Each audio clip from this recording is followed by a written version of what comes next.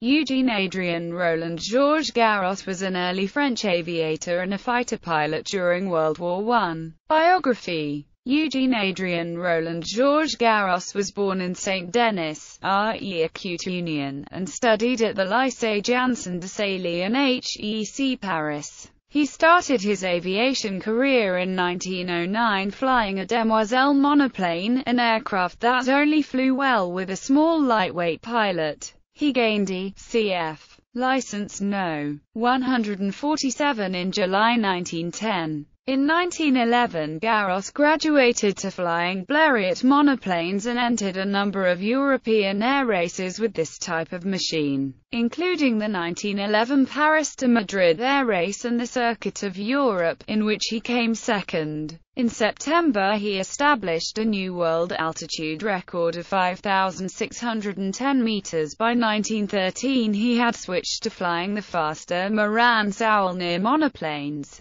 and gained fame for making the first non-stop flight across the Mediterranean Sea from Fréjus in the south of France to Bizerte in Tunisia. The following year, Garros joined the French army at the outbreak of World War I. First air battle. According to an August 3, 1914 wire story, Garros drove his airplane into a German Zeppelin dirigible above the German frontier, destroying the aircraft and killing both pilots in what was considered to be the first air battle in world history. Development of interrupter gear. In the early stages of the air war in World War I, the problem of mounting a forward-firing machine gun on combat aircraft was considered by a number of individuals. The so-called interrupter gear did not come into use until Anthony Fokker developed a synchronization device which had a large impact on air combat. However, Garros also had a significant role in the process of achieving this goal. As a reconnaissance pilot with the Escadrille MS-26, Garros visited the Morane-Saulnier works in December 1914.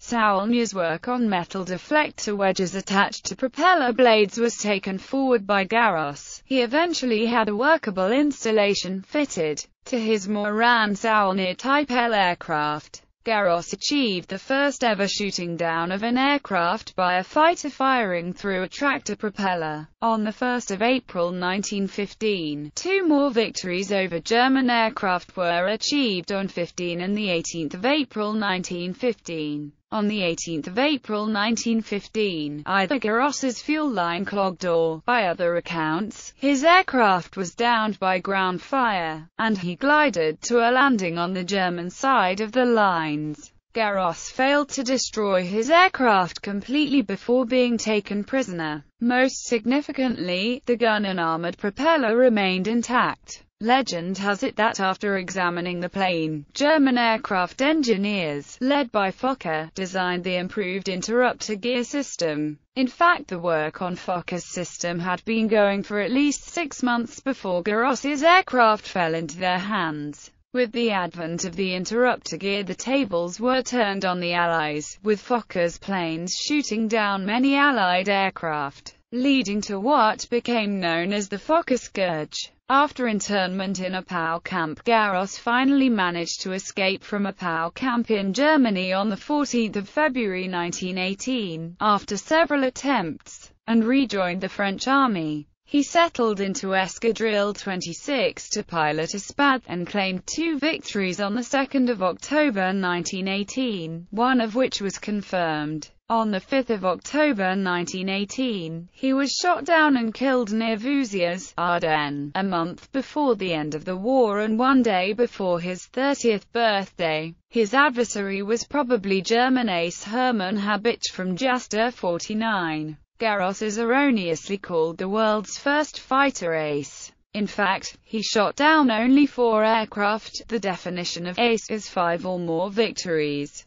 The honor of becoming the first ace went to another French airman, Adolphe Pégoud. Places named after Roland Garros. A tennis center, which he attended religiously when he was studying in Paris, was named after him in the 1920s, the Stade de Roland Garros. The stadium accommodates the French Open, one of the 4 Grand Slam tennis tournaments. Consequently, the tournament is officially called Les Internationaux de France de Roland Garros. The international airport of La Réunion, Roland Garros Airport, is also named after him. The place where he landed in Bizerte is actually called Place of Roland Garros. The French car manufacturer Peugeot commissioned a Roland Garros limited edition version of its 205 model in celebration of the tennis tournament that bears his name. The model included special paint and leather interior. Because of the success of this special edition, Peugeot later created Roland Garros editions of its 106, 206, 207, 208, 306, 406, and 806 models.